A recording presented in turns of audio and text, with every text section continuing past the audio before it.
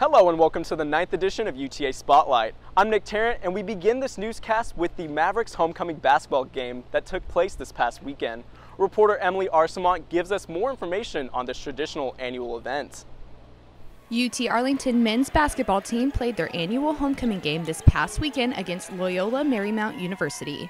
It was a close game with UTA down at the half, but UTA was able to fuel a furious comeback to win the game. Well, we're thankful for the victory. It was a very ugly game. I thought Loyola Marymount played harder than we did. Obviously, the rebound numbers show that. That's an area of concern for us that we had to get better. We've tried to address it in practice, but the guys are going to have to buy in and they're going to have to do it. I can't get out there and rebound for them, and we're going to have to be tougher as a basketball team. We weren't very tough tonight. The beautiful thing about it is we weren't very tough. We didn't play great, and we still got to win tonight. Just Loyola, just killing us, just mashing us. We came in the locker room. Coach just went at our head, kind of got down. Just like, man, we got to change it around. You know what I'm saying? We just got to keep fighting, turn the game around. And that's what we did. Just effort, effort, energy. Just not, you know what I'm saying? Just not want to move, not moving like faster. Just move a little faster. Offensive rebounds, we got killed on offensive rebound. We just won there with a guard, you know what I mean? Everybody just seemed like they were a little dead. But we was able to pick it up second half, come out with the win. I've been trying to work, off the ball, trying to find open spots, and we got a different group of guys. Kay's just into the starting lineup for the first time really in his career. Nate, same way, and Johnny's a newcomer, so we still got room to grow. I think we have a lot of potential. We're having a great crowd.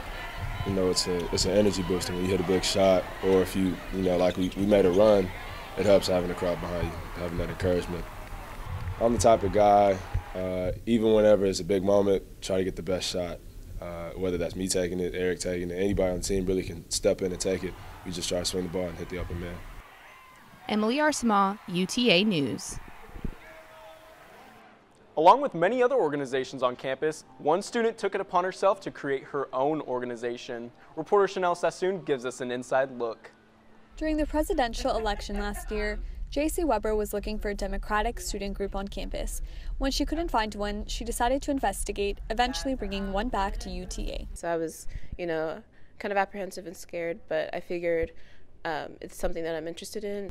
She found out the group once existed on campus. She says reviving it wasn't as difficult as starting it from scratch. We just needed to find 3 board members and I think 8 members to join.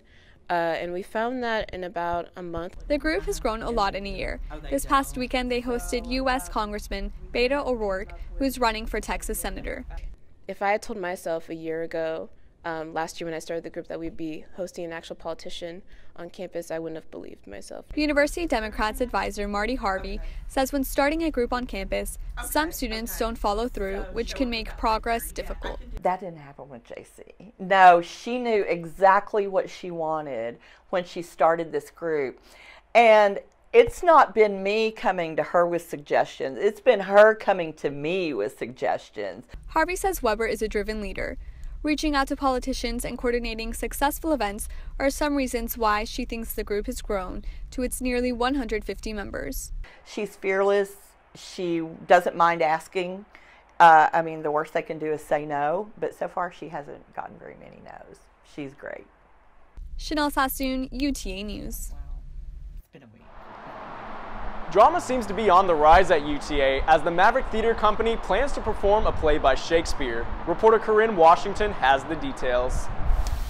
Magical things are happening at UTA with actors getting ready to put on the main stage performance Midsummer by Shakespeare. So we have these rehearsals and they're normally from 6 to 9, and so you get this afternoon of learning more about what the production is about in the whole, because it's really hard to understand Shakespeare sometimes. So you get to act it out and just have fun doing it and doing the movements. It's a little bit tiring because as a fairy myself, I'm down on the ground a lot, and so I'm using a lot of leg muscles that I'm not used to using, but it's definitely worth it. It's getting me in shape, which is always good, and it's a lot of fun to tell our story to some new audiences. November 15th through the 19th. All the night performances are the 15th through the 18th, and it's at 8 o'clock, and then on the 19th it's at 2:30.